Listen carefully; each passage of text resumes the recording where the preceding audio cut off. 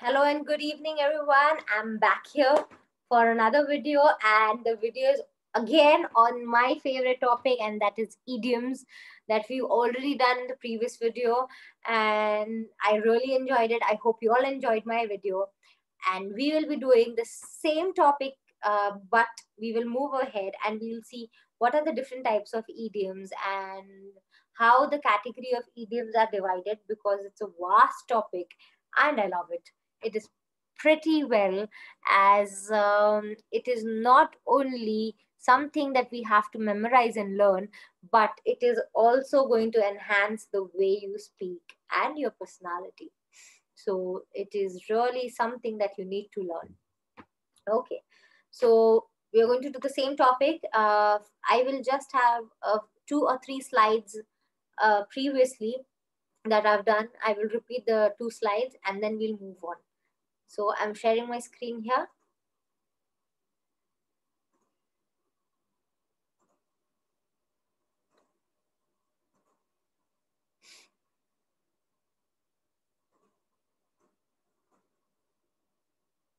Okay.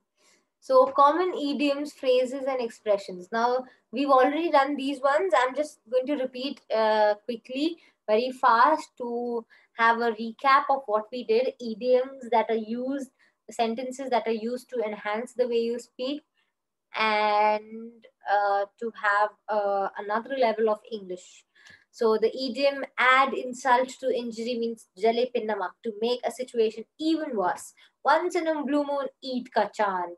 When something happens very rarely, see eye to eye does not mean eye contact, but कि हम एक ही चीज पे हाँ हाँ हाँ. That means this type of idiom is used to say that two or more people agree on the same topic. Next, hear it on the grapevine. That does not mean the grapevine and you're hearing something out of that thing. This means to hear a rumor about someone or something. Missed the boat does not mean the boat is gone and you cannot travel through water.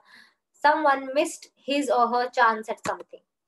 Another one, kill 2 birds with 1 stone. That does not mean that you're holding the stone and the archery in your hand and you're actually aiming at the birds and you're going to kill 2 birds with the same stone.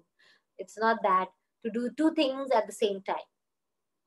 Cut corners does not mean you sit and cut the corners of the bed or the edges of the world. When something is done badly to save money, to hear something straight from the horse's mouth, to hear something from the authoritative sources.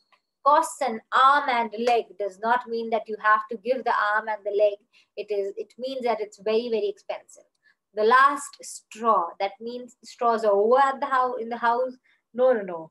If someone has come to your house and you say the last straw, that does not mean that the straws are over. That means the final problem has actually taken place and there will be no problems further. Okay, now this is the new part that we are going to do today. So I'm going to say the idiom and I'm going to explain the meaning of it as well.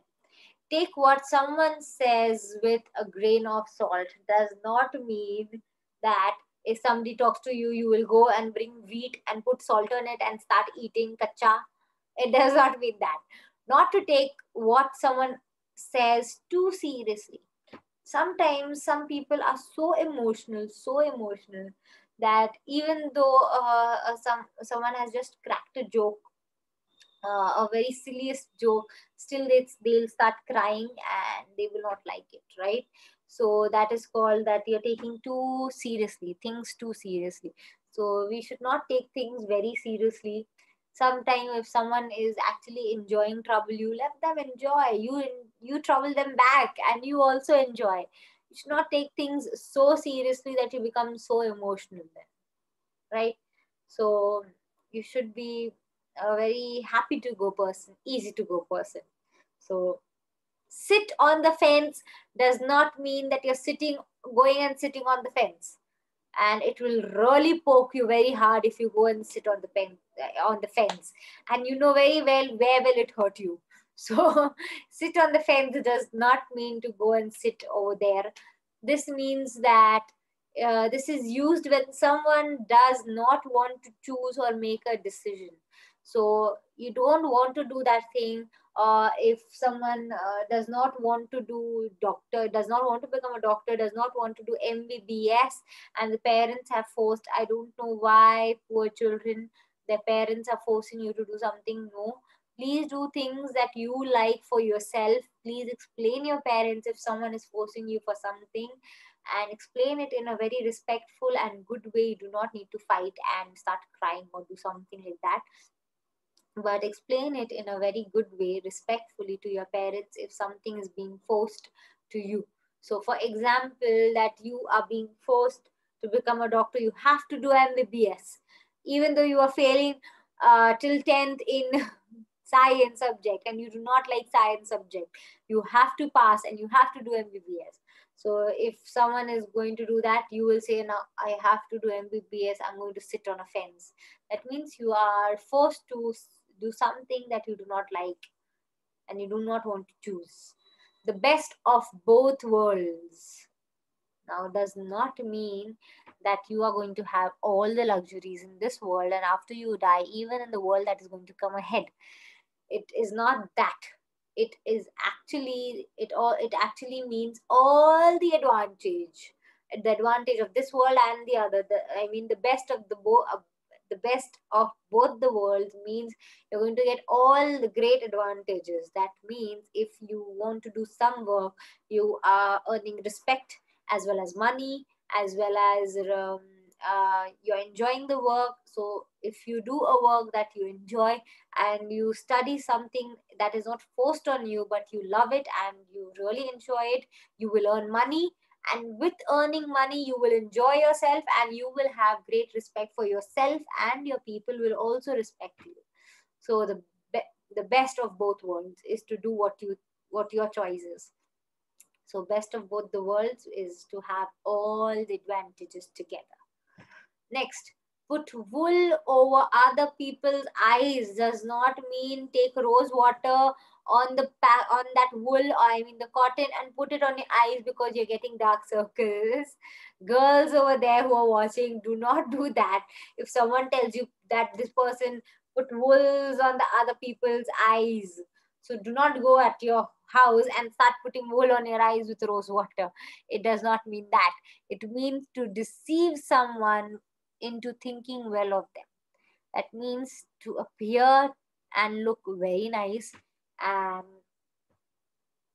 to deceive. That means the person in front of you who's watching you actually feels that this person is so beautiful, so good, and like, everything is so perfect, but it is not the thing. You don't know the person once you turn your back and go home, how he or she is actually. So if I explain this deeply, for example, two people are together, a girl and a boy, and the boy is actually fooling you. So some girls are is actually, they are actually fooled very easily. So it is attention to the girls actually.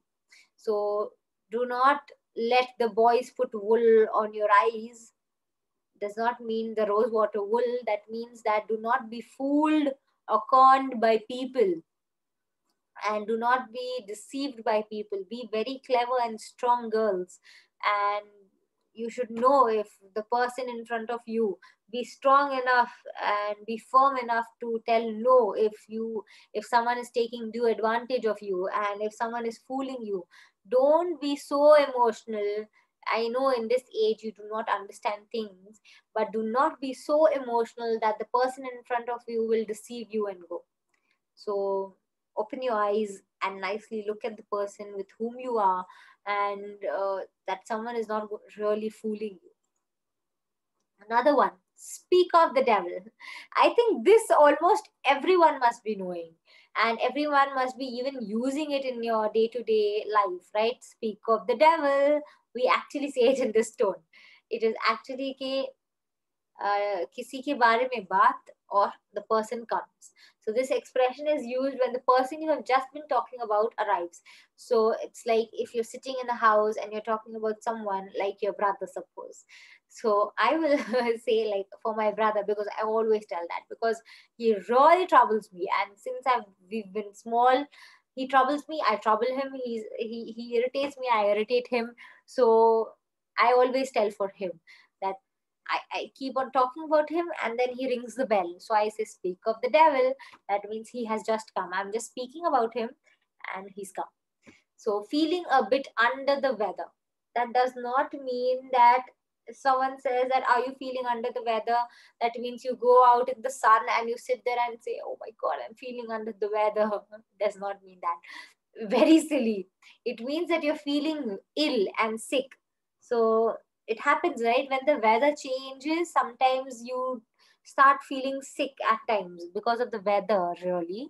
But that is not the main thing. The main thing is that you're not feeling well. Now, we can divide idioms into different categories. Let's see the type of categories here. So the first one is body parts, animals, nature, food, money, sports, and colors. 7 things that we are going to do. So idioms is a vast topic, and we are going to cover 7 of the categories of idioms. Okay. Now, idioms that are based on body parts. Now, sometimes in idioms we use the word arms, legs, face, eye, neck, toes, tongue, fingers, hands.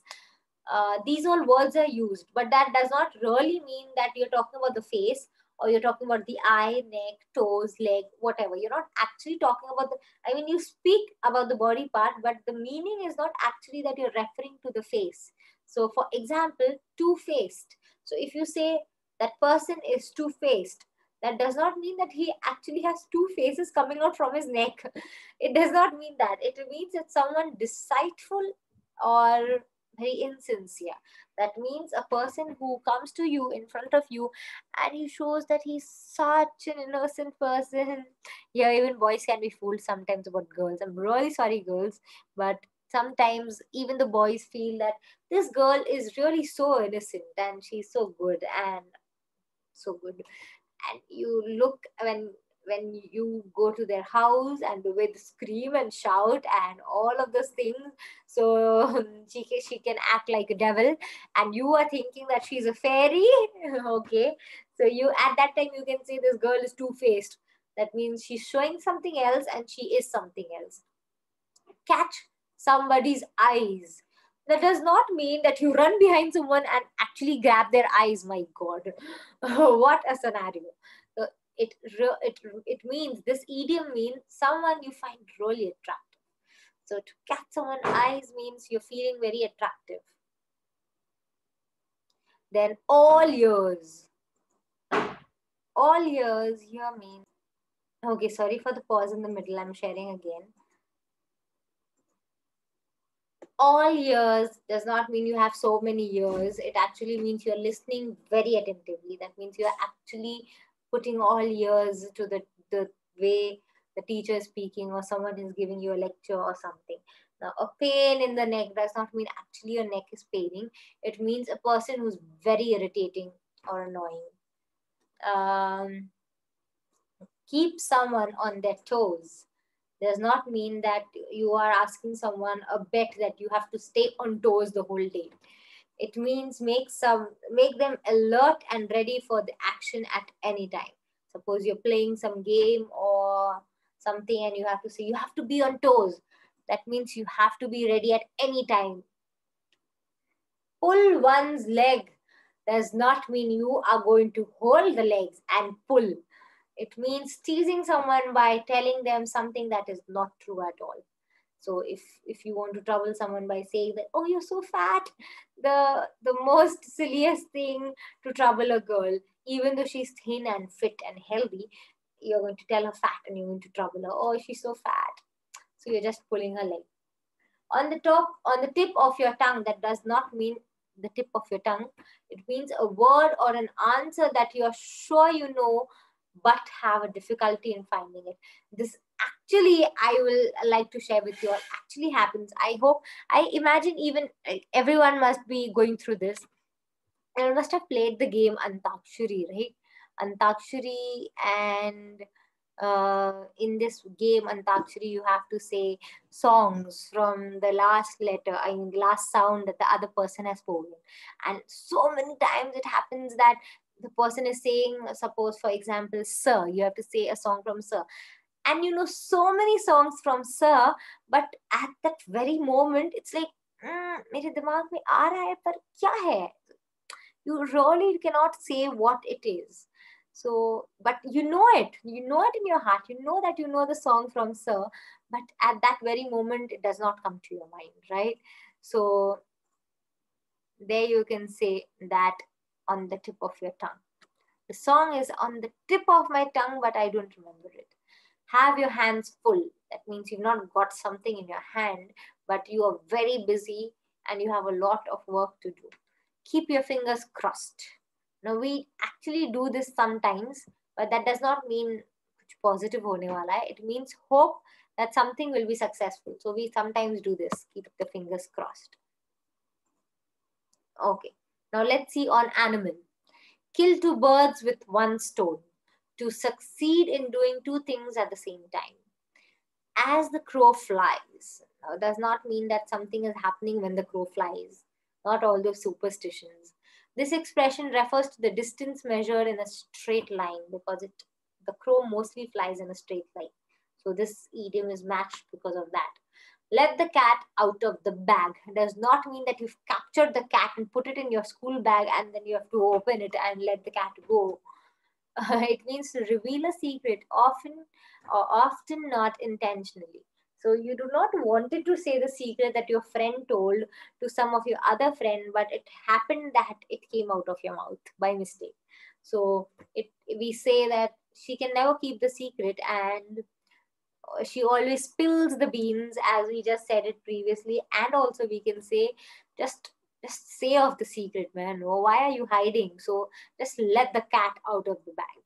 So raining cats and dogs. Now this is also very commonly used. It means it's raining very, very heavily. That does not mean that raining cats and dogs means that the cats and dogs are coming from the sky down. It means that it's raining very heavily. Work like a dog. That means to work very, very hard.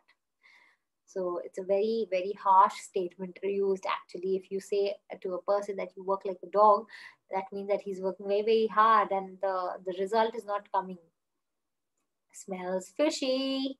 That means you are suspicious about something. You must have caught someone doing something wrong, or you just are feeling that there's something, kuch to gadbad hai. Smells fishy means kuch to gadbad hai.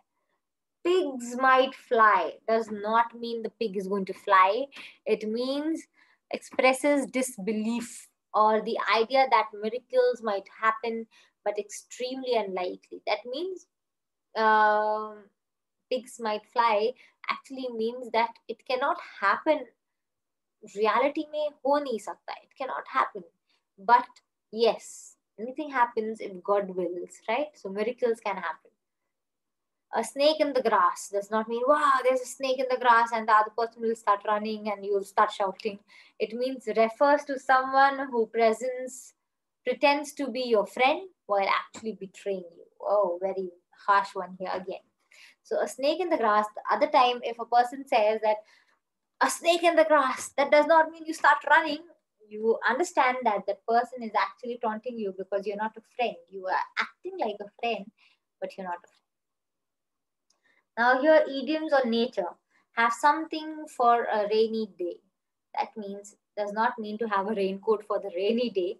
It actually means to keep an amount of money or for a time in future where you might need it. So you are saving money for some bad situation that can happen. Once in a blue moon, I've already showed you all. Then chasing rainbows does not mean you're running behind rainbows. That means someone is trying to get something they will never obtain. That means you can never hold a rainbow actually. But you like to look at it and you like to go wherever the rainbow is, right? So sometimes people just run behind something that they will never have it, and still they waste their time. For example, people run behind money, money, and money, and they're not, maybe it's in their destiny only a small amount of money is written, but the whole life they're chasing money and they're losing their family and loved ones behind only for that small amount of money. So storm in a teacup does not mean tufan aya on inside the teacup. It actually means that something you think people are making a lot of unnecessary fuss or excitement about, uh, something that is not important. Sometimes it happens, when there are weddings, for examples, weddings and marriages. It is so common that during weddings and marriages, always fights happen. For the silliest thing, that if it would be a normal situation, we would have just ignored it. But I don't know why it happens.